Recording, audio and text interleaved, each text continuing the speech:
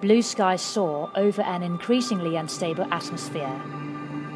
A tornado watch is issued.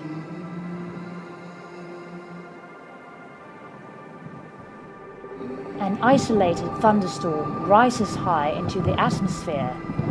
Precipitation begins to fall.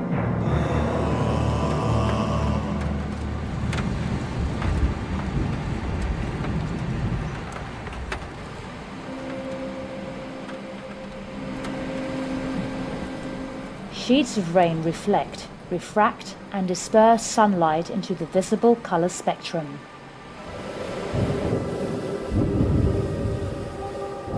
Cloud-to-ground lightning activity increases as the storm begins to rotate. Unbelievable. I've never seen a rainbow like this before. The entire freaking sky. It's like two of them. Unbelievable.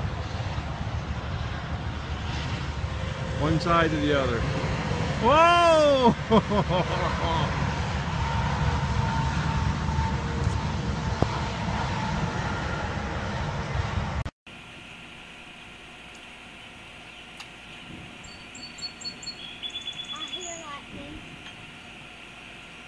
You hear thunder. Yeah. What? And there it went again. I didn't see it. I seen it when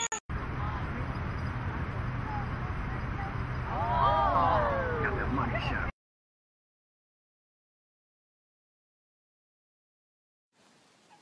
So check this out. It's raining here in Boulder. Got the sun directly behind me. You can see my shadow right there, right? And that bright spot around my head, kind of neat. That's called Heiligenschein. It's a halo from the raindrops in the grass reflecting light right back in the direction it came. So it makes it look brighter there. But the cool thing is, it's raining, and that means we have a rainbow. And not just a rainbow, but a gorgeous double rainbow. Look at that. It's really bright, spectacular. The primary, you can see the inside to the outside goes from blue, purple to red. And you can see supernumerary arcs in there, and those are the sort of the teal and violet arcs. And then there's a dark band in between the two. And then the secondary rainbow. Oh, saw that. Is that lightning up there? Huh. I'll have to check the video when I'm done here. Maybe it was. Yeah. I'm thinking that was lightning. Holy crap. All right, I'm not going to hang out here too much longer.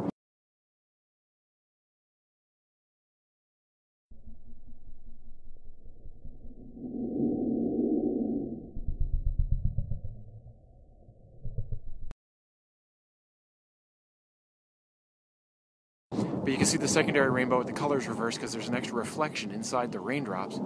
In between the rainbow, it's dark because the raindrops in there are reflecting light away from us.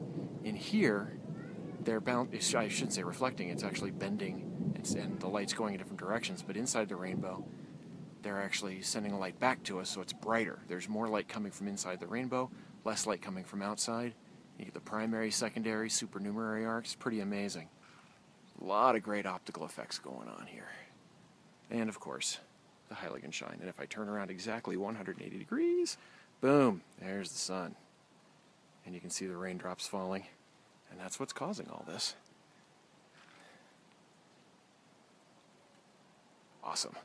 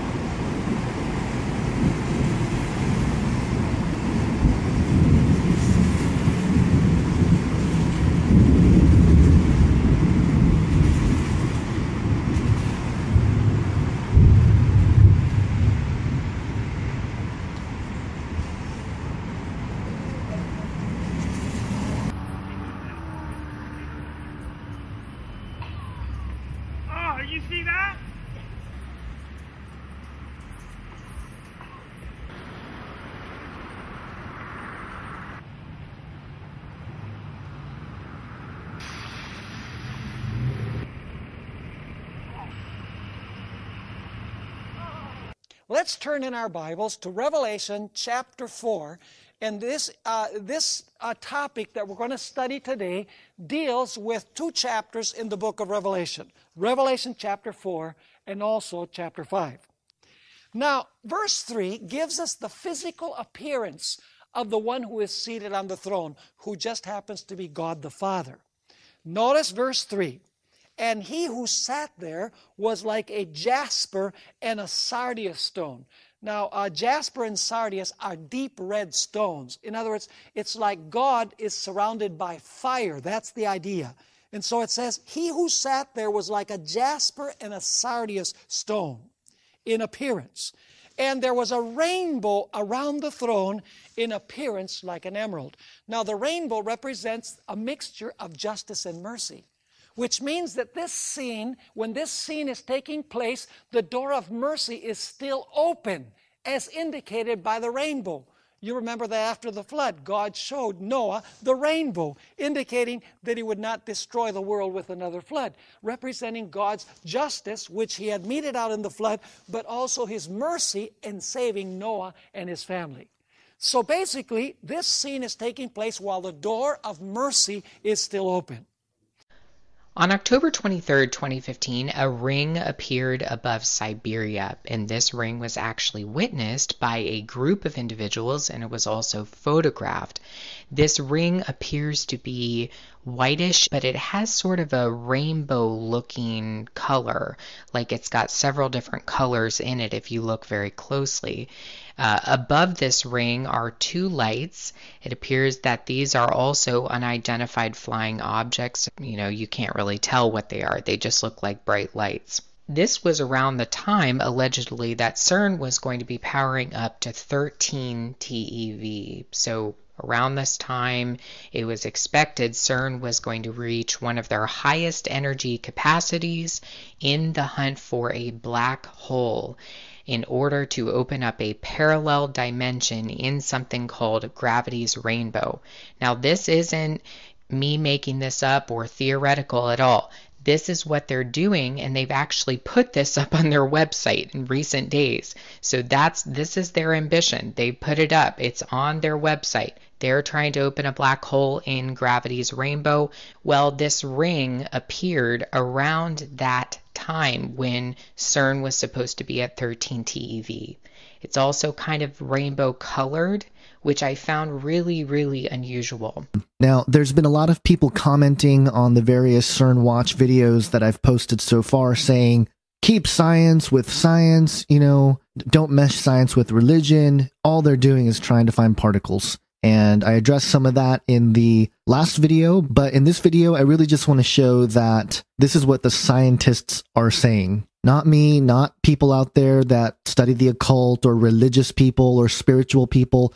No, this whole extra dimension thing is actual verbiage coming from the physicists themselves. So first off, CERN on their Facebook page just posted about an hour ago that they are feeling happy. Physicists at CERN are excited that hashtag #RestartLHC is nearly here. You could even say they're happy. And happy International Happy Day to everybody. And if you look here, here they are dancing to the song Happy. Now, I'm just going to play a little bit of this clip in the background as I talk to you about an article that was produced on iflscience.com. And there were several people that sent me the link yesterday. The article is called Large Hadron Collider Could Detect Extra Dimensions. And it cites a ScienceDirect.com paper called Absence of Black Holes at LHC Due to Gravity's Rainbow. And again, this is the scientists talking. Now, let me read a couple quotes from the article. This is the first paragraph. It says, a paper in Physics Letters B has raised the possibility that the Large Hadron Collider could make a discovery that would put its previous triumph with the Higgs boson in the shade. The authors suggest it could detect many black holes. Such a find would be a matter of huge significance on its own, but might be an indication of even more important things. And it goes through here. I will link to the article in the description section. The final paragraph reads as, quote, such a discovery would demonstrate the microscale deformation of space-time, the existence of extra dimensions, parallel universes within them, and string theory. If found at the right energy levels, the holes would confirm the team's interpretation of a new theory on black hole behavior named gravity's rainbow, after the influential novel. Such an astonishing quadruple revelation would transform physics, although the researchers are already considering the most likely flaws in their work if the holes prove elusive. So, there you go. They are saying that this whole extra dimension thing is possible. And let me just read for you the abstract of the paper, Absence of Black Holes at LHC Due to Gravity's Rainbow. Here's the abstract. Quote, "In this paper, we investigate the effect of Planckian deformation of quantum gravity on the production of black holes at colliders using the framework of gravity's rainbow. We demonstrate that a black hole remnant exists for Schwarzschild black holes in higher dimensions using gravity's rainbow. The mass of this remnant is found to be greater than the energy scale at which experiments were performed at the LHC. We propose this as a possible explanation for the absence of black holes at the LHC. Furthermore, we demonstrate that it is possible for black holes in 6 and higher dimensions to be produced at energy scales that will be accessible in the near future." And it gets into all of the science and math behind this theory, and I will have that in the description section as well. So, there you go, folks. This whole idea of extra dimensions and all this stuff is not just crazy religious talk or crazy spiritual people talk. But let me wrap up with a quote from Robert Jastrow, who was an American astronomer. He was a physicist and a cosmologist. He was a leading NASA scientist, and he was a very popular futurist. And one of his famous quotes is this quote, "For scientists who have lived by his faith in the power of reason, the story ends like a bad dream. He has scaled the mountain of ignorance. He is about to conquer the highest peaks, and he pulls himself over the final rock. He is greeted by a band of theologians who have been sitting there for centuries." End quote. So the Christian worldview has supported, and many religious worldviews have supported this idea of a spiritual dimension or a different dimension or a different realm that is layered above ours. And, you know, we've been talking about that for a very long time, and now science is catching up to those realities. So there you go, guys. Some information from the mouth of science. Hope you guys have a great day. God bless.